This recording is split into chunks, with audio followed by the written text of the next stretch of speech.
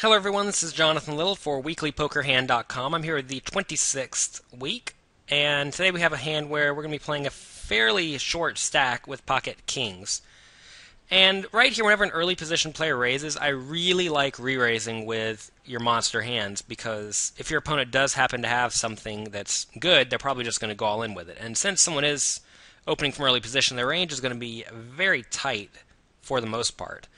If we bring up Poker Stove here, if I had to estimate, I would say an under the gun range in general from like a 40 big blind stack is going to be something like this. Maybe like this, and I think this is going to be pretty loose. So if he's only raising these hands, he's probably going to be going all in with something like this.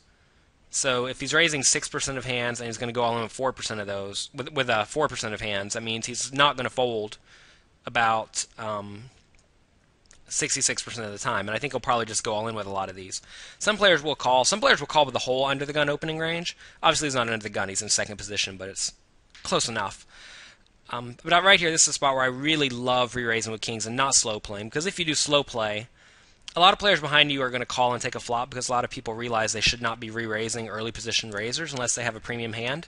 So what's going to happen is you're going to end up taking this flop multi-way, and that's not really what you want when you have pocket kings, when it's fairly likely you can just get it all in. So I like a re-raise here. I make it 2400, as you can see my cards are in the way. I think 2400 is a good number. It'll induce my opponent to shove a decent amount of the time, and I'm not necessarily committed. I could still fold if I was bluffing, which I'm virtually never going to do. So he decides to just call, and when he just calls, I don't really know if that narrows his range much. I don't think it changes anything. Here he donks out 3600, and at this point I think it's pretty much impossible for him to fold. And if he does fold, unless he has something like Queen Jack offsuit, I don't really mind him folding. Like if he has Ace Queen here and I shove and he folds, it's not really that bad of a deal for me, because he's still going to have some equity.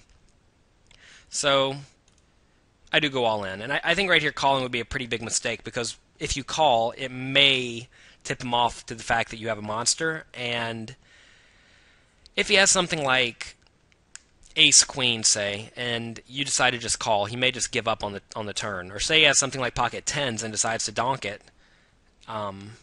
This is called a donk bet whenever someone leads into the pre-flop raiser or re-raiser. If he has something like pocket tens in the turns, maybe like a king or a queen or an ace, he may just decide to check fold there, which of course would be a little bit silly, but you don't want to let your opponents off the hook. And I don't think anyone's really going to be folding very much of their range here whenever they bet. And whenever this guy does bet, I think his range is going to be pretty squarely hands like nines, tens, jacks, queens, kings, and aces. So I do shove, and he calls. And he actually has jack seven of spades, so I'm pretty shocked at that. Most players are not raising under the gun with jack seven of spades, and they're certainly not calling a 3-bet.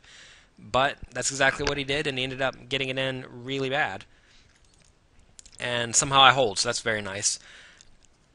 But I think where a lot of players go wrong in this hand is they try to figure out a way to slow play it, either pre-flop or post-flop.